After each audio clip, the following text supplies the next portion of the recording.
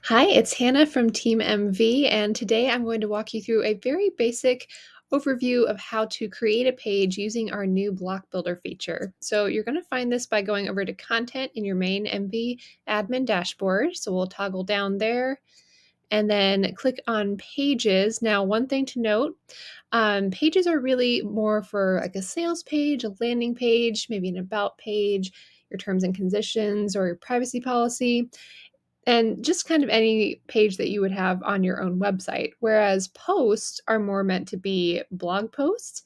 So you wouldn't necessarily put a blog into your page. These are kind of just standalone pages, whereas posts are meant more for blogs. So just wanted to make sure that we covered that. Now, if we go down here, I've already done one test here, but I'm just going to add a new page and we'll call it Block Building Basics. Just for fun. Click Add Page. And this will take you into what looks really familiar at the top here. So you can see your link. You can edit this to be whatever you like. You can shorten it or lengthen it. You can set your status to inactive, active, or invisible. You can choose whether or not you want to enable comments. And then the page content is going to look a little bit different. So this is the block builder now. So let's say we wanted to add a full width block. We would click Add Layout Block, and then it gives you a drop-down menu of different types of content. So I'm not sure if it will pick up on the screen, but we've got header, subhead, body text, image, video, button, and custom, which is custom code. So I'm going to just add a header here. We'll click Add Content, and then underneath I might want a subheader.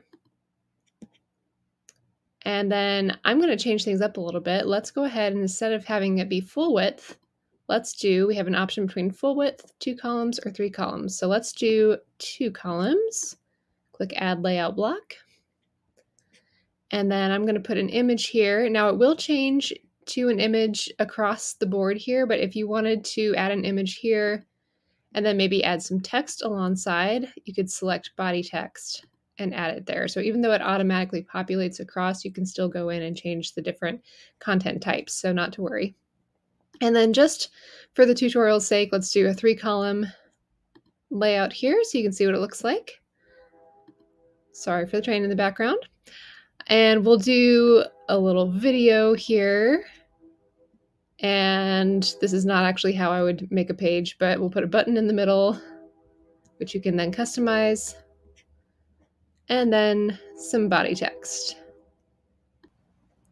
Now you can do what I'm doing and set up your entire page with just a lot of placeholder text to start with, or you can build from scratch going down the page, whichever fits your workflow better. If I wanted to go in and edit any of these placeholders, I would click on this little pencil icon, and you'll see there's a little red bar across the top, which tells me that I'm in edit mode. So I can go in and I can say, welcome to the new block builder. And then we can click Save Block, and that will take us out of the edit mode. You can also click on this tab right here if you'd like to exit out of edit mode. And you have the option to delete the block if you like. We're not going to do that in this case, but you can. And then this gear here will actually allow you to play around with the formatting a little bit. This is probably one of my favorite features. So you can play around with the margin of the top and the bottom. So you could change this to say maybe you want 50 here and 50 there. Padding would be padding around the block. I'm totally just making up numbers here. And you'll be mad if I don't go in a sequence, so we'll just do that. And then you can change your background color and the font color as well. You can say or show how much your corners are rounded here. So either small, medium, or large for your corners, or you can keep it at none. And you can also have the option to reset to defaults if you're just messing around with these and it gets totally out of control and you want to just go back and start again, you can click Reset to Defaults. So we'll click Save Settings.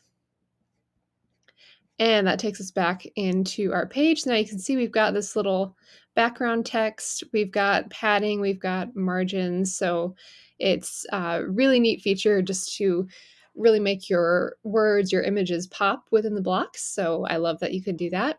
And you'll notice that when you're in edit mode, this 4 directional arrow will go away.